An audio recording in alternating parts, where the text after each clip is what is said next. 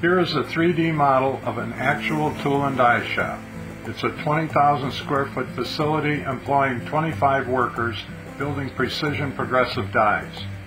By using animation, we can follow each step in the manufacture of 10 die cutting steels. This video shows the current state batch and queue manufacturing method used in most tool and die shops today. Batch and queue processing is very wasteful in labor cost and delivery time.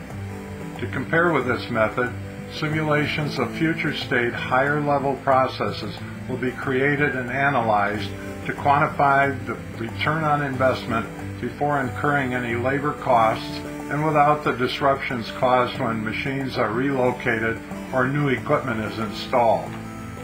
In the upper right corner of the screen, we have created a clock to show accumulated process time and a calendar to show elapsed time. These are not functional here, but final simulations will capture and display actual physical data. The first step is delivery of die drawings to the die maker. He separates the drawings into individual sketches for machinists to make. In the upper left corner is a raw block of material which will change shape at each operation. The machinist must first find a die cart to move the blocks around the shop. He will do this again and again because there are delays between process steps, so they are stored from a few hours or days to even weeks at a time. Machinist moves the cart over to the steel receiving rack where he places the raw materials on the die cart. He also counts them and verifies that the material specification, job, and detail numbers are correct. Next, he takes them to the first machine, a manual CNC mill with a pendant for input, where he will spot drill all the holes. Notice that every block waits while each of the others is being processed. This is very wasteful. In the upper left, you see the block showing the spot drilling. Then he moves the cart to a storage table. Then someone says, "Hey, we better get that job moving again." The blocks now go to the radial drill, where the machinist drills, counterbores, taps, reams, and chamfers the holes.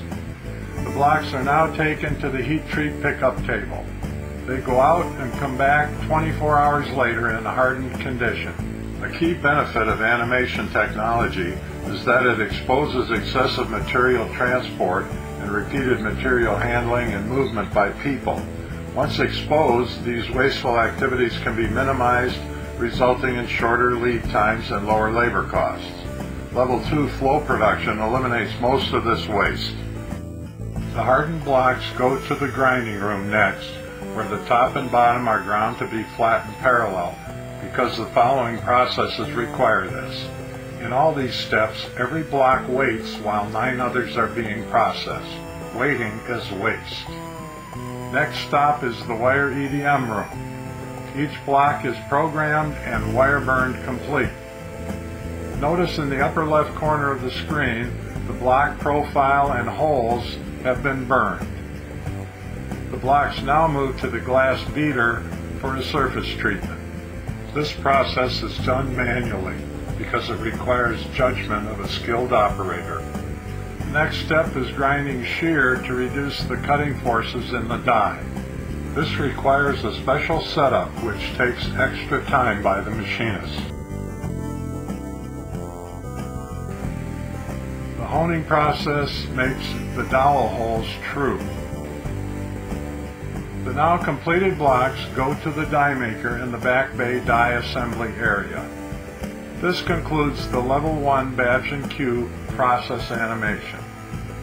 Future animations will consist of raising the processes to higher levels of manufacturing sophistication, the Level 2 flow process, Level 3 cellular manufacturing, and Level 4 high-speed pallet-changing CNC equipment. Typical Level 4 results reduce the cost by 75% and lead times by up to 90%. Discrete event simulation, animation, and virtual reality can bring the lean die factory system to life in your shop. Imagine competing head-on with the low labor cost countries and winning.